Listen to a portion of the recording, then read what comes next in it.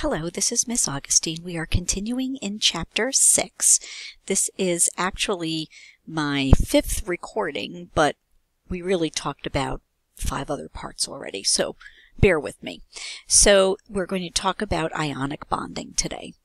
So ionic bonding is what is occurring in ionic compounds, and ionic compounds are composed of anions and cations that are combined so that the numbers of positive and negative charges are equal. So remember when we talked about electronegativity differences determine whether a bond will be nonpolar covalent, polar covalent, or ionic. So when the electrons are equally shared, it's nonpolar covalent. If the electrons are shared but not equally, it's polar covalent. And if the electrons aren't shared at all, somebody got the electrons and somebody lost the electrons, it's an ionic compound. And recall that when you gain electrons, you form an anion, and when you lose electrons, you form a cation. So ionic compounds are represented by something called a formula unit that shows the lowest whole number ratio of atoms in an ionic compound. So like all molecular and ionic substances, there's millions and millions of these things hanging out together in a compound, and so the formula unit is going to show you that lowest whole number ratio of anions to cations in a compound. And ionic compounds exist as this three-dimensional array of ions, and they're held together by the force of attraction between oppositely charged ions. So compounds that are comprised of metal-nonmetal bonding are ionic. And if you remember, metals have very low electronegativities. Nonmetals have high electronegativities. And so the nonmetals get the electrons and the metals lose the electrons. We could also talk about ionization energies.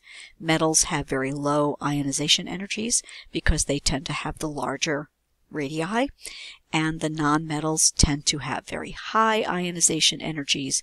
They don't lose their electrons, and that's why they end up getting the electrons. So other ions that we talk about are polyatomic ions, and these are ions that are made up of more than one atom, and typically polyatomic ions are covalently bonded groups of atoms that carry a net charge, positive or net charge. They behave like atoms, and they're very common and stable in nature.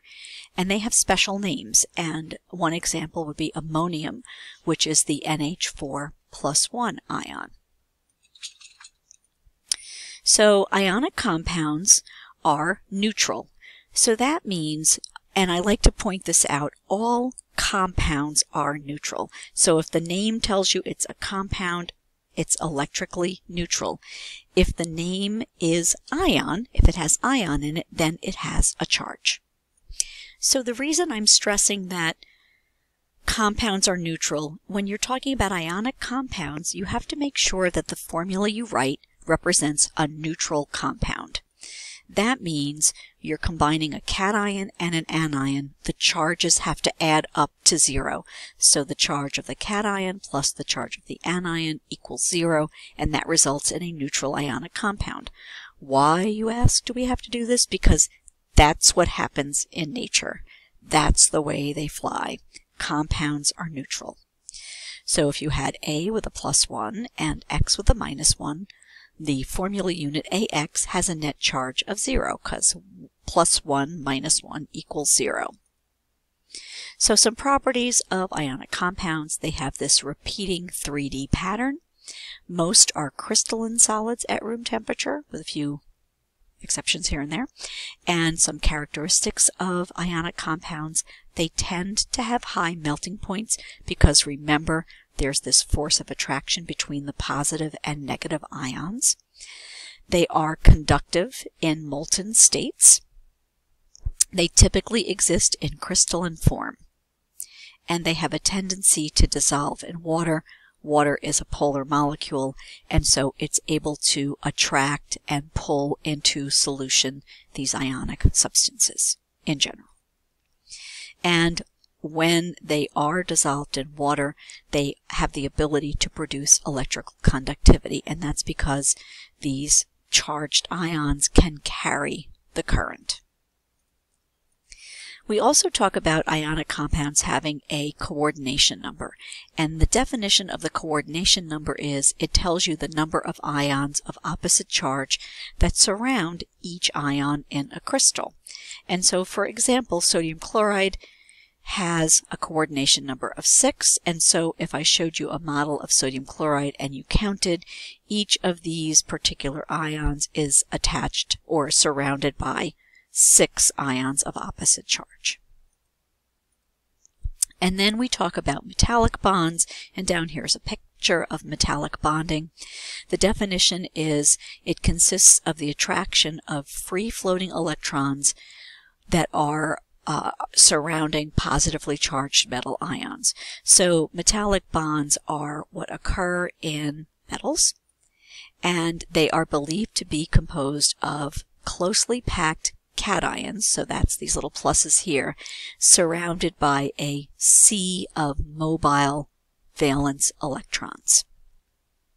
And again, the properties of metallics, compounds, metals in general, can be explained due to this metallic bonding. So the requirements: there must be vacant valence electrons. They must have low ionization energies so that these loosely held electrons are available for bonding. Oops, sorry, didn't mean to go so fast there. And so again, this mobile electron situation is what accounts for this so-called floating sea of electrons. Whenever you hear sea of electrons, you say, that must be metallic bonding. Properties of metallic bonded substances: they are good conductors, and again, they can conduct electricity because these electrons are free-floating, and they electrons can enter one end of the metal and conduct their way through and leave at the other end. They're malleable, capable of being hammered into different shapes, and they are ductile, capable of being drawn into wires. So again, this is a way of explaining how metals behave, this so-called sea of electron metallic bonding model. So that's all I wanted to talk about for now. This is Ms. Augustine signing off.